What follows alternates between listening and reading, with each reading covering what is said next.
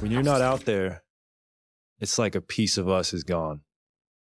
And me and Steph are really nice guys, like probably too nice, you know? And we could never be ourselves and have the freedom we do on the court without you. So it does hurt, but at the end of the day, we've been through so many battles, reached the mountaintop, been down the mountain, had to climb back up, got there again, and now we have another real shot at this. And it's been like a couple tough years, but still, we're still fighting. We're still in the mix. Tim Legler joined the party. Congratulations. I guess. Thank you. Yes. You have a glow. What? You have a glow about you today. Do I have a glow? You have a glow. Are you impressed with their run?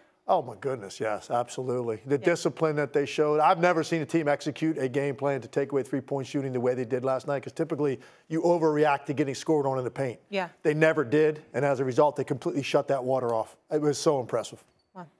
All right, Stephen A., let me ask you this. We'll get back to the NBA. Obviously, you just heard Klay on Draymond. What's your reaction to what he had to say about him? Well, it's very touching, and I don't say that facetiously. I'm not trying to make fun of it. I love Klay Thompson, always have.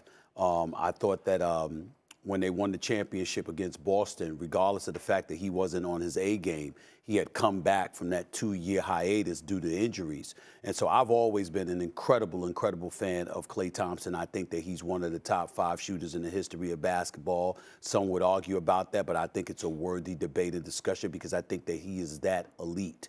And what he said about Draymond, I appreciate him saying that. I don't think it's entirely true what he said, you know, me and Steph are nice guys. Maybe that's Steph. Klay, you know, Klay, and I say this complimentary. Klay know how to get at you now. You know what I'm saying? He ain't the guy that just doesn't say anything. When you are clownish, Klay will let you know. When you somebody that's out of pocket on the opposition, Klay will let you know. Just watch some of his press conferences. But these brothers are elite, and I get what they're bringing to the table, and I sort of see what's happening here in terms of him saying what he said about Draymond. I appreciate it. I think he's right about that. They are not the same team without Draymond Green. Make no mistake about it.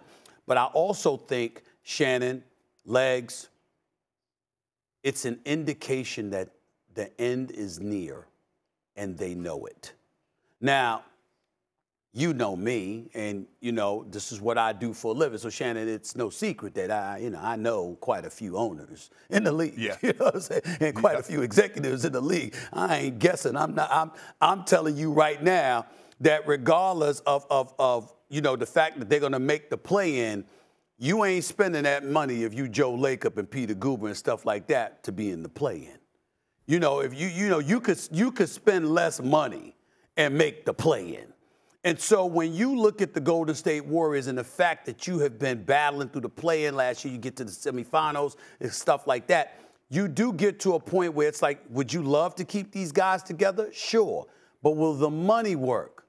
Right. That's the question mark. Steph Curry ain't going nowhere. I don't give a damn how much money he wanted or whatever. He got 3 years left, 51 this year, 55 next year, 59 the year after that. And damn it, if he wanted another contract extension, you could give him right now to pay him $100 million. They would do it, okay? And they should. He's Steph Curry. Dre is locked up. You've got him for 4 years, 3 years after this one, okay? And he's locked in at that $100 million deal. Klay is the wild card. Because Klay may want to stay in Golden State, but in the same breath, he's going to feel the need to be appreciated. And if the money isn't right, which it's entirely plausible that that may be the case, then they may have to move in a different direction. And so I got that from listening to them yesterday a little bit and hearing what Klay was saying and why. It's almost like you reminiscing. You guys would know this better than me, football, basketball, both of you professionals. You know when a guy speaks in a certain kind of way like that, it's like paying homage to each other and what you've accomplished.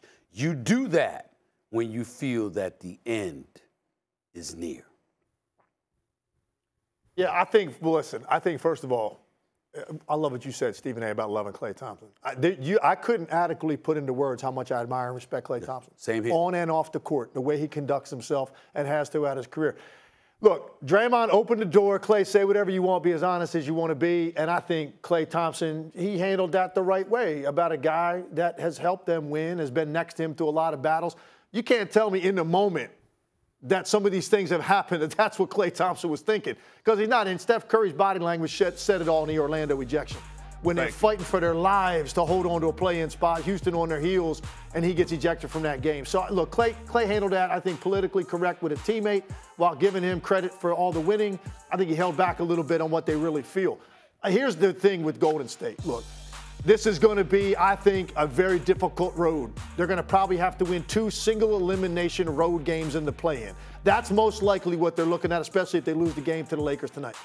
I don't see them escaping that. I think they're going to have a difficult time even making it out of the play-in into a first-round series, and if they do that, I don't think they can escape that. So it's easy for us to say, well, then what happens? Is this it for them? Let's blow it up. Let's start moving people. Let's not re-sign Klay. Let's get rid of Draymond. It's easy to say it.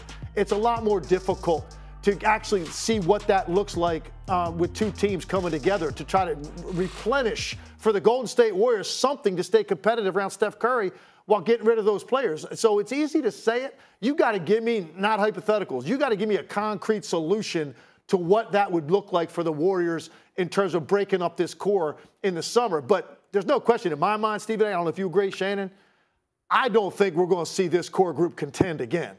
They're not going to make a legitimate run at the Western Conference or at an NBA championship. They're just not. They can be competitive. They can be a play-in. Maybe they make a playoff series. This isn't a team anymore that can do it as currently constructed. I'm a firm believer. The greatest apology is change behavior. You can't tell me you're sorry and continuously do the same things over and over. Now, Draymond Green says, I know I let my brothers down, and I promise you I will not put myself in that situation again. And what has he done since Game 4 suspension is continuously over and over allow his emotions to get the best of him and get thrown out of ball games. And then he has to come back and say, guys, I'm sorry, it's not going to happen again. And thanks to Steph Curry, a lot of time his heroics, he's able to bail them out. How many times must you say, I'm sorry, and not change the behavior before I believe that this is who you are and this is what you're going to continuously do? I also agree with what you said at the end, Legs. I don't believe this team is not in contention because of injuries. They're just not good enough anymore.